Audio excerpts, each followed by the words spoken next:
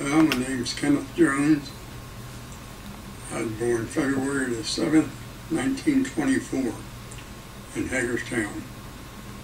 I joined the National Guard January the 7th, 1941. We trained stateside here for almost 3 years before going overseas. And then we trained pretty heavy in England for just about a solid year till we got find out that we were going into France on D-Day, the 6th of June, 1944. Company B, 115th Infantry Regiment, 28th Division. So we went into France on the 6th of June. We fought for 11 months and through France, clear up to Germany. And we had 4 major battles that we fought in, and we had terrific amount of casualty. I myself was wounded twice. Most of all the men in the unit was wounded, and we had 12 of the original Hagerstown men killed. Now, can you walk us through the D-Day invasion as you saw it? Well, we were on the boats. We left Southampton, England, and went over to France. And when we come into the shores, we come in landing crafts and hit the beaches. It was the second wave at about 9 o'clock on June the 6th. It was terrible. We couldn't move. We got stuck for a whole solid day on the beaches. We couldn't move a bit. The German artillery and the air bombs and the German, that kept us stranded. We were really in bad shape at a particular time until we got more reinforcements in. Now, when you landed, you said you got your first Purple Heart. Yeah. You was wounded for the first time. I was wounded on the beach. Now, what time did you get wounded, do you think? I'd say it was about 10 o'clock or offhand in the morning. So you was on the beach? About an hour after we were in. Okay. And what happened there? Well, I went back to the first aid station. I wasn't wounded all that bad, but I spent a week there getting patched up, and I could want to rejoin the outfit. And what kind of wounds did you have? I had an arm wound, a leg wound. Small arms fired? And some shrapnel. From a shell? Mm-hmm. The Germans had their 88 guns, and they were terrific. Boy, those things could really scare you. Now, what happened to you then after the week of rehabilitation from the medical station? And then you joined the troops? We rejoined them, and we weren't too far in off the beach at the time, maybe about a mile or two. And we fought real heavy from there, clear till July the 18th when we went into St. Louis. And there's where we were really bogged down, because the Germans held us down pretty good, and the casualties were also high there. And when we finally took St. Louis, we went back for a week's rest and to train new recruits that come in, replace the ones that were killed and wounded. And then we took off again up through Germany, on the other side of Germany, up into Percy, what they call Percy, France. And we got into an apple orchard there, and we got pretty heavy from mortar shells from the Germans, and we got suffering again a lot of casualty.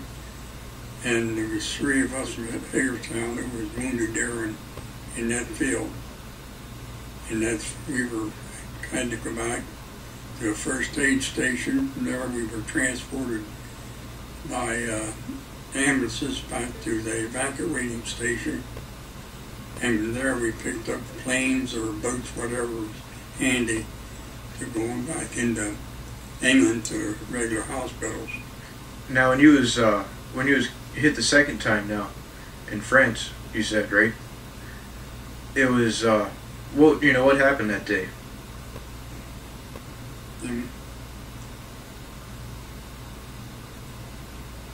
Well, nothing really. I just went back to the aid station and laid there until the medics patched you up. Then the ambulance come and took you back to the evac hospitals. And that was just another shell that got you again? Mm-hmm. And there we got patched up, laid there for a day or two until they could get us on transportation out of France, back over to hospitals in England. And that was a 3 months hospital stay, and I would come back and rejoin the unit in the latter part of November. And I've seen the rest of the war through. It was getting pretty well over with at that particular time. Did you see the masses of Germans surrender near the end of the war in 45? Seen a lot of Germans surrender. They were just going in. We were up along the Elbe River, and they were coming across that river at night to surrender us because they didn't want the Russians to take them. They were scared to death of the Russians. They thought they'd up and kill them. So they took they'd rather surrender to the Americans. And we took in an awful lot of prisoners. I'm talking about the whole front of other divisions, plus the 29th. Now, how many soldiers are we talking? Hundreds or thousands? Thousands of them. Thousands. Up there on the docks in Bremerhaven, there must have been 10,000 of them laying all over the docks up there, waiting to be taken back to prisoner of war camps. They had people there guarding them. So, it was, like I say, coming towards the end of the war, we went in and occupied the German homes in Bremerhaven, and that's where we stayed until we got the news on May 8th, 1945, that Germany had surrendered. Now, I want to go back a little bit to the story you told me earlier about your Bible in your pocket and you getting hit there.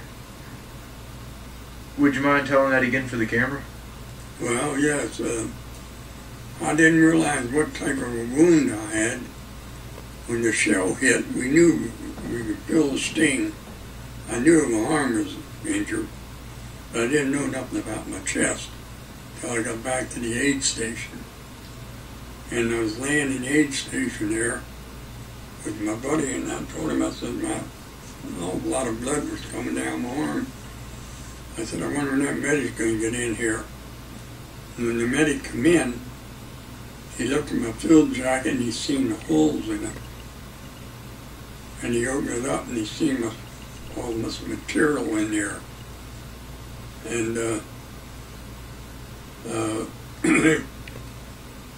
and he started pulling all that things out of my pocket. And he looked and that's when he seen the 2 pieces of shrapnel in my chest. I didn't know it was it there. But after he'd checked me out. But do you think the shrapnel was slowed down by all the stuff in your pocket? Oh yeah, yeah. If I wouldn't have had that stuff in there, it tore up the sound-powered phone and a lot of the things that I had inside there.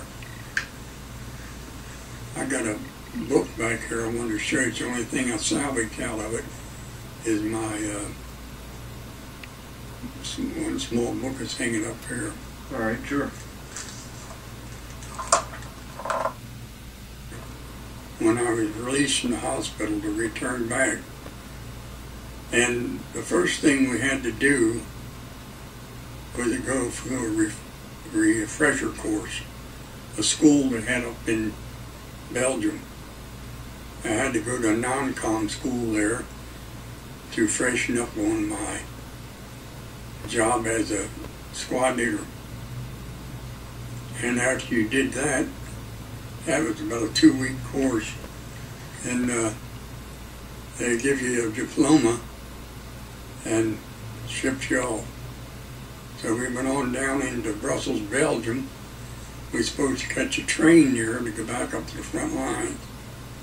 Well, I got news that the Germans had bombed the railroad area there, knocked out a section of track. So we had a delay of a week, a little better than a week. And so we just had nothing to do but just horse around in Belgium, which was good duty. We really enjoyed ourselves. And then after the week was up, then we got on the trains and went back up into Germany and rejoined the unit. Now, you rejoined with the Company B of the 115th? Yeah, the same outfit the whole way through. And then when, what time period is that? This was latter part of November of 44, clear up until the 88th when it ended, 45. Now, what was combat like for you as an individual? Well, I don't know. It's really hard to say. The biggest thing about a combat was that you had experience and well trained. You were trained in just about everything there was as far as fighting the Germans was concerned. And that was a big edge compared to the new recruits who were coming in. Didn't have that extra training like we did before the war broke out. It meant a lot. And so, like I say, that helped tremendously to get you through. Now, did you have the mentality thinking that you were not going home, or did you think you was going to go home? No, I never thought that. I thought I was coming home. I was concerned a lot about my brother. He was fighting about.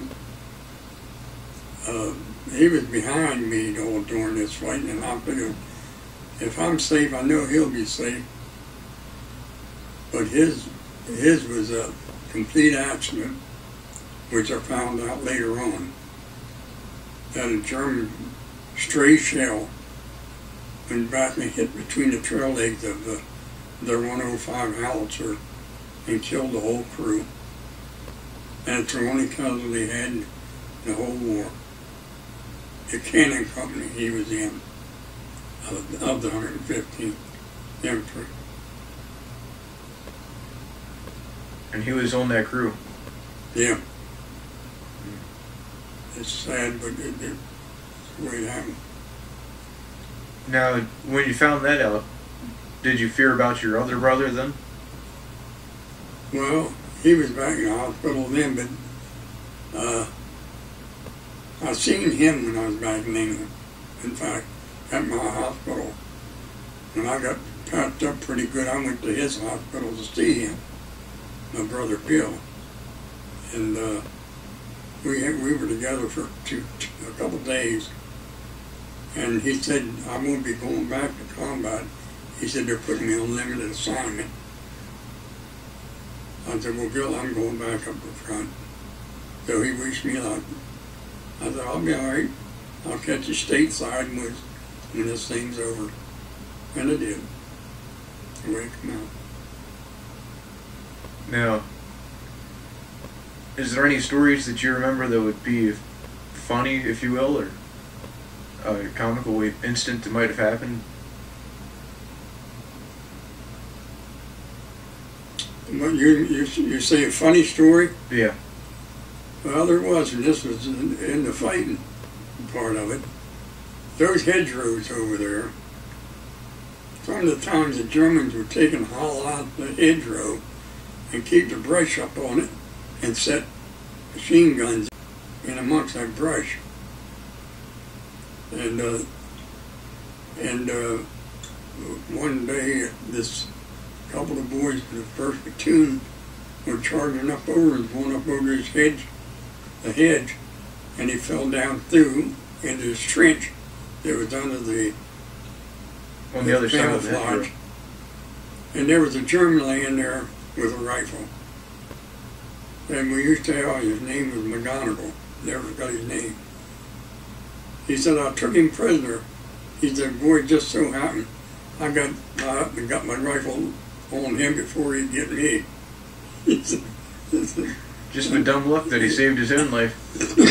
But they didn't shoot one another. But he got the drop on the German, he said. So a lot of funny things that just happened.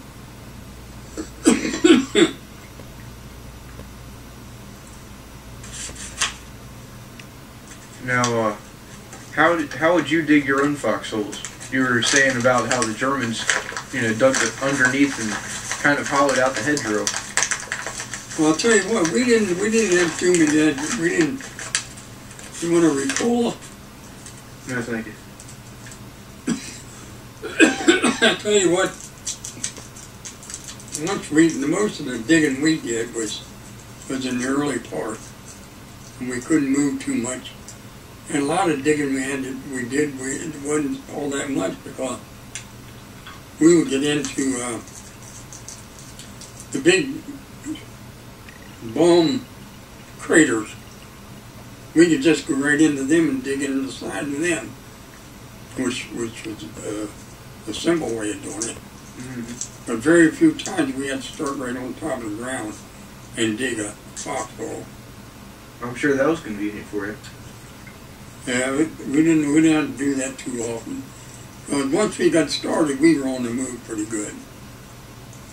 And when you got a break, you like to lay down and rest. You don't want to get into the shovel and carrying on.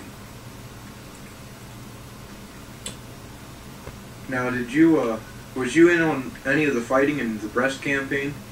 No, we didn't get down there.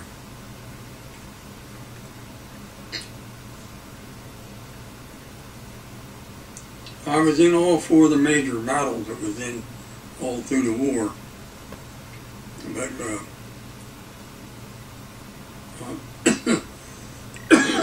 we never got down into Brest. Not our outfit anyway.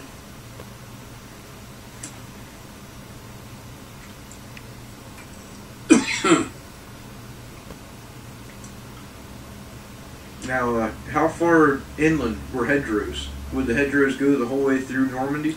Just about. Yeah. That's what you fought from one day to the next. One hedgerow to another. Mm-hmm.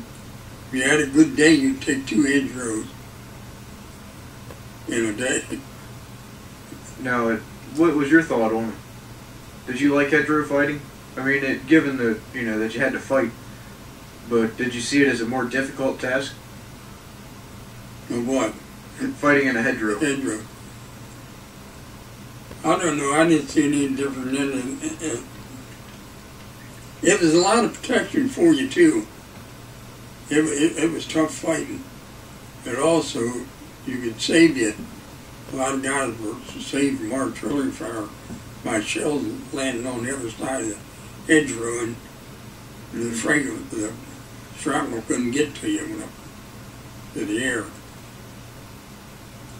The worst you can run into is like we did there in that Percy, France, in that apple orchard, was tree burst. That just, the shells come in, hit the top of those trees, and then explode, and just rain that shrapnel right down on you. Yeah. You're better off being out in the open where the shell hits the ground up like that, all shrapnel. The mortar shells that we fired, the 3-pounders, they had a little button on the end of the nose of the shell. And at least the little thing that they hit, they ignite them. Mm-hmm. It could be a damn branch of a tree. It would explode the shell. Now, did you ever have any close calls in combat? Other than being hit by shrapnel by a couple of shells? Not that I can recall. No, there wasn't much of that really that happened. It was all just a regular fighting. And every so often you call truce. If the casualties were heavy, the Germans and the Americans would call truce, and they'd come out, their medics, our medics, and take the wounded and the dead back off the field. Maybe take an hour or two, and then back into fighting. I'm sure you enjoyed that hour or two. Funny, that war could be had some funny terms to it. Yeah. Now, what kind of weapon did you have? You was holding an M1 Garand the whole time? No, I carried a 45 pistol. I was a squad leader. And when you're a mortar squad leader, you went on with a 45. You could carry a carbine too if you wanted to. But I didn't particularly, I was like a lot of other guys, the carbine wasn't much of a weapon in warfare. It was light, it was handy, it was a good firing piece, but at least a little dirt get in it can mess up the firing mechanism. It wouldn't be any good at all to you. The Garand, the rifle, was one of the best weapons that Uncle Sam had over there in that war. So you was a mortarman then? Yeah, 60 millimeter.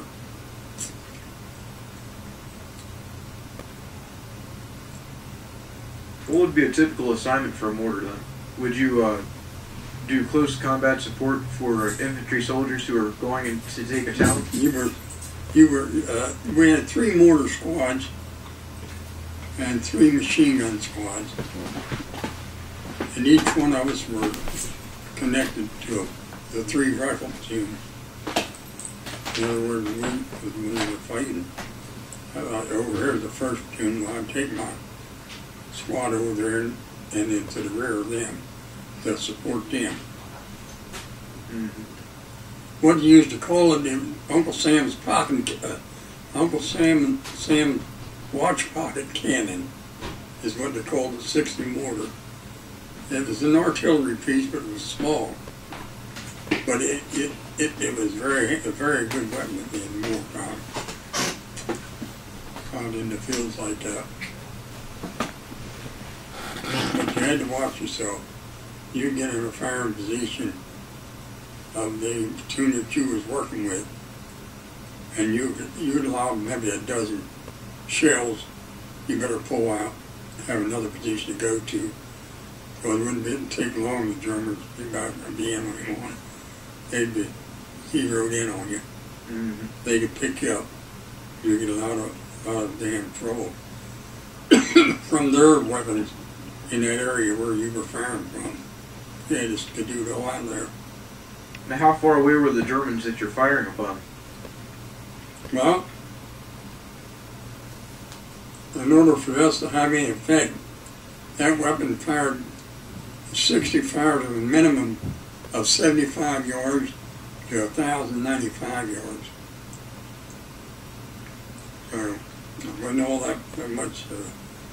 The arc and the firing of it was, I think, 1,935 or 85 yards, I think it was.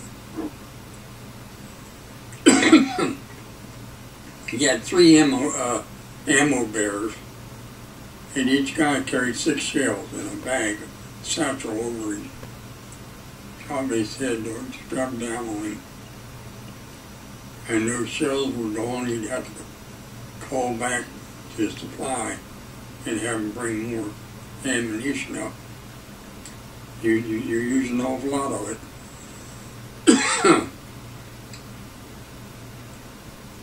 Now, how many times did you ever have to unholster your 45 and actually fire, at close range? Never. I used it to fire into going through some of the town and when the homes, I'd kick open the door and maybe run off a couple rounds. I didn't see nothing. But if somebody's in there, it might scare them out. Just the sound of it. For effect, then. Yeah. You had an awful lot of collaborating French people. Collaborated with the Germans. They occupied France, for 4 years. And women in particular So what was your general feeling for them? Who? The French people. I didn't think much on it. I definitely didn't like the ones that collaborated German, I'm sure. women or men. That you could just throw them right in as the enemy, too.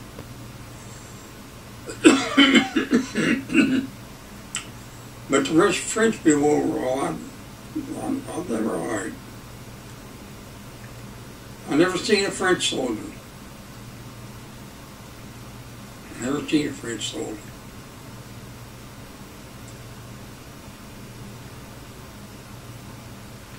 So, what was your job on D-Day as you landed on the beach? Being a mortarman, I never knew that. I thought you was infantry. So as you landed on the beach, did you actually have a weapon at that time, other than a 45? We had mortars, but we couldn't set them up and use them until we got in far enough that, that you got enough.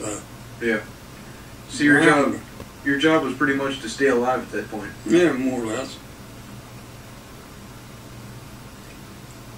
Well, the guys that carried the ammo had guns. They could use them. They could help out the rifles and some great on that beach like that. But a lot of confusion.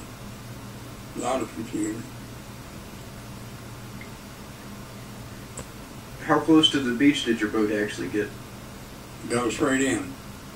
Took us in a dry landing. Some didn't. Some hit sandbars, got hooked up, had to wade in. But it was a mess. You never know. I could tell the story time and time again, but you never knew unless you was there what it was like. You can visualize. Yeah. What it was like. But it's not the same. That's what I told people just as soon as that movie, Saving Private Ryan. Mm-hmm. Did you see it? Yes, sir, I did. I told people, I said, that thing, the first 20 minutes of that movie was as close to the actual thing as any movie I ever seen.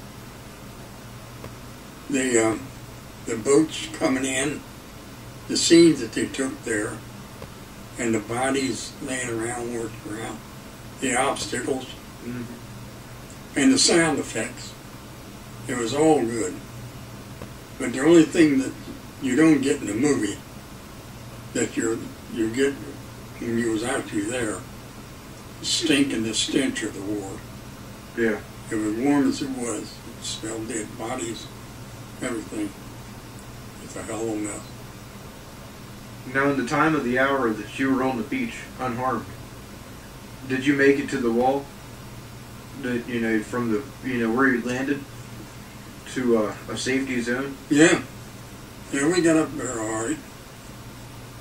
Anything, one few of us were left when we got there. Because they kept sending more troops in, so you had to keep moving as best as you could. Mm-hmm. I'll tell you one thing, even the big generals could tell you, we're damn lucky we didn't get through back in the English Channel. We were very close to it. Before we run into terrific opposition there in Omaha. Now, how far inland did you go then? Did you go a couple hundred feet or a few yards? It wasn't much when we first landed. You didn't even get a toehold for a while, for the longest while. Yeah. You were a couple of days and you could still look back and see the water. You Now, just crawling along as best you could, lugging your equipment, what you had. A hell of a lot of them lost their things. What you did though, you picked up the other guy who was killed, used his weapon or whatever. Mm-hmm. Did you do that yourself? No, I never had to. What were you doing at the time of the shell falling? Mm-hmm. What were you doing when the shell hit you? We were there at a meeting at the hedgerow in this apple orchard, planning on how we were going to set up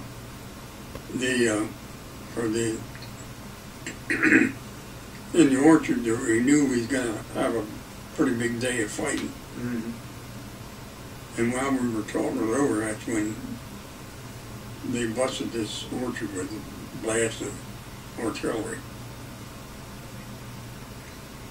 So we didn't get a chance to do anything. Not us four, anyway. And there's more, I guess, later on, I don't know. What was your thoughts? What was going through your mind? Oh, everything. A lot of vision back home. Boys, and people don't realize what war is. It's hell. We look at one another and say, man, we never thought it was going to be like this.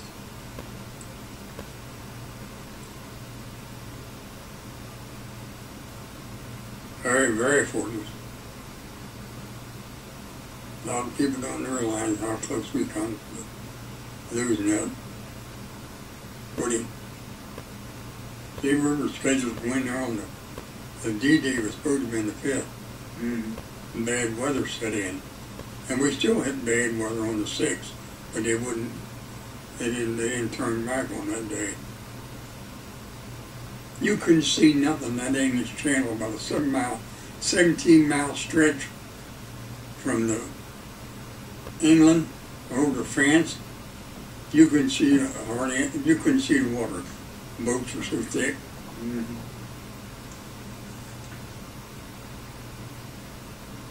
You had good air cover though.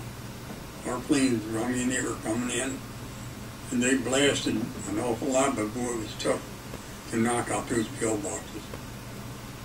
Boy, those things were really concreted in. They must have had 15 foot of thickness, all concrete and steel.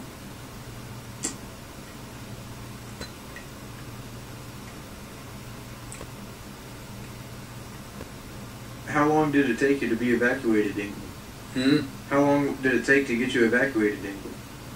No, by the time I got wounded to the aid station, back to the evac, and then on the plane, I guess it was about 3 weeks. There's so many. Those tents, those evacuating tents, and now they were about 10 miles back to the front. Just overloaded with casualties. Mm-hmm. Maybe they didn't have enough cots to even put the guys in. Some had the ones that could walk, they had them sitting on the ground or leaning up against somebody.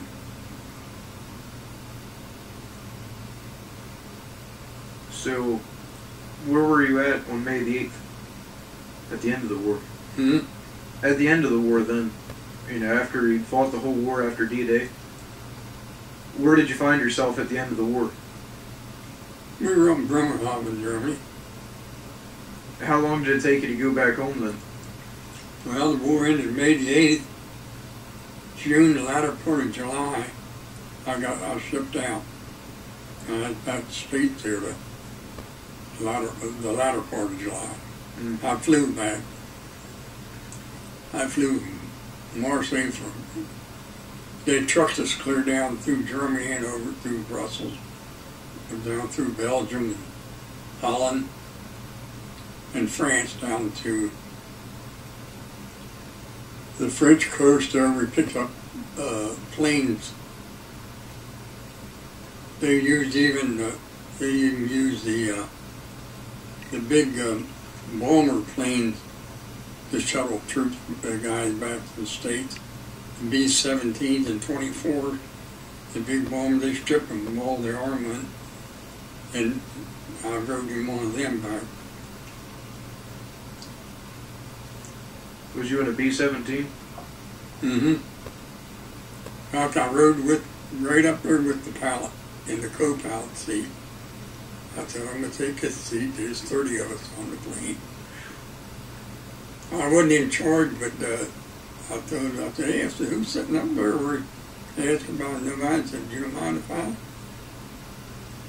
That was some experience. We flew out of Marseille, France, in the B-17 in Casablanca, North Africa. That was the first leg. Mm-hmm. Then from there we picked up what they called the C-54 Skymaster. Flew on that one on into the Azores, Bermuda, and then down into Miami, Florida. Where'd you fly in the C-54? I bet you wasn't a co-pilot, were you? No. But you know what? When we was on that plane, I looked up one time, here was the pilot and the co-pilot back where we were at. And I asked the pilot, who the hell's flying this plane? He was just flying itself. I didn't know nothing about such thing as an automatic pilot. I didn't, at that time I didn't. Yeah. So this one area you went over there, the pilot told us, don't you guys go worrying. There was air pockets. It's one section of that travel. Said, we'll hit it and you'll know we hit it. And the plane did. And that damn plane fell like a bottom from out of it. Dropped about 500 foot and took off again. You don't worry about it, so it'll get back in the groove. But it gave you a good scare though.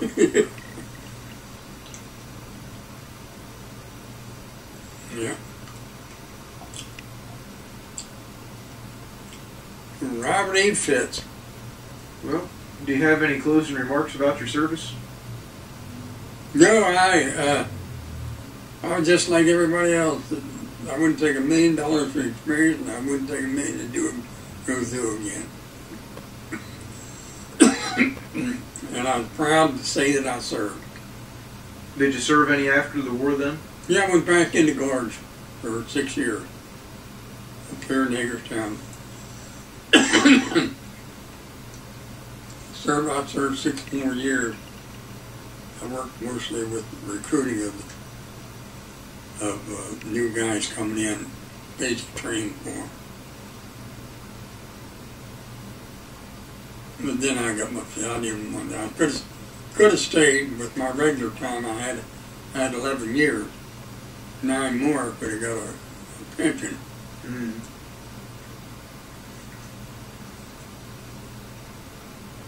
So when did you officially retire out of the military?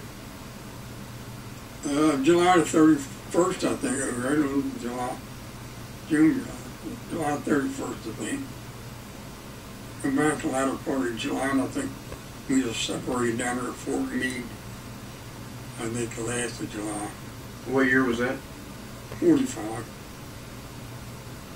I got married in 46. Had 7 children. 5 boys and 2 girls.